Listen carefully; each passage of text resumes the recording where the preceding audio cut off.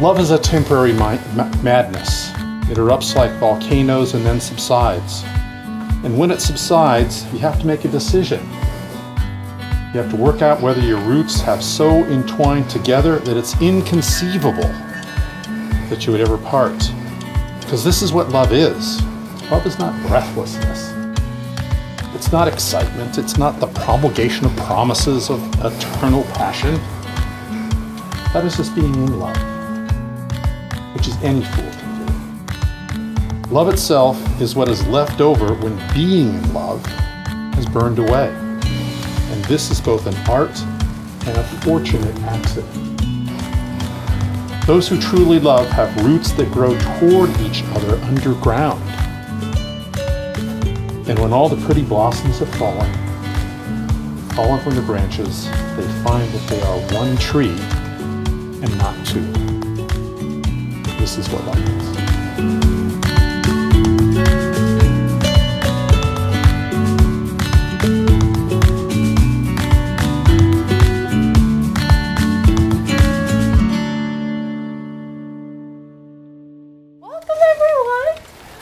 Thank you so much for being here.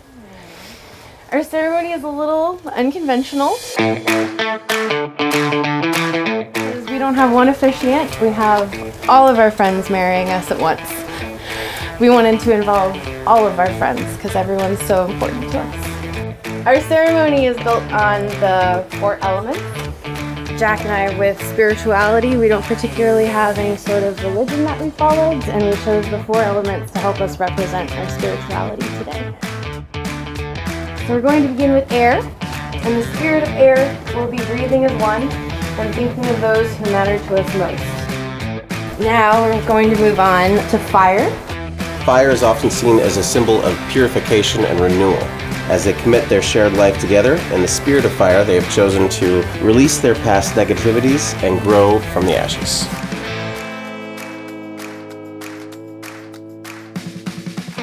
In the spirit of earth, we got this beautiful plant together, and we're going to replant it to give it a better home.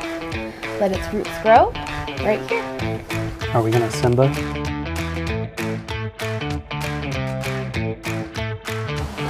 Alright, so Jack and Monica have decided to write their own vows to express their love to one another. Then, in the spirit of water, they have chosen to wash each other's feet as a declaration of love and surrender, followed by the exchanging of rings to seal the deal. Upon completion of these ceremonies, I will have the honor and the privilege of pronouncing Jack and Monica officially married.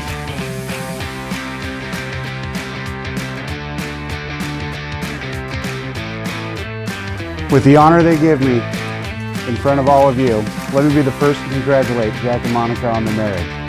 Jack, give your wife a kiss.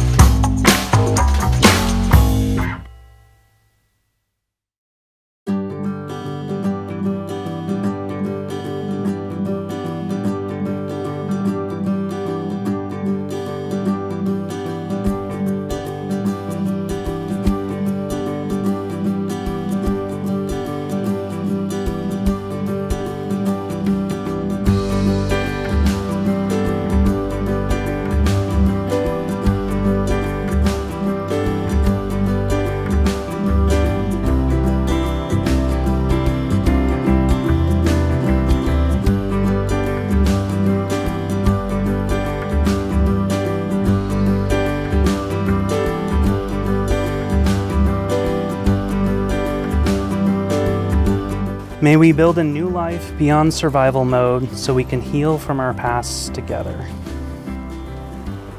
May we fully commit to creating a safe space for ourselves and each other, allowing difficult conversations and honest communication to flow freely.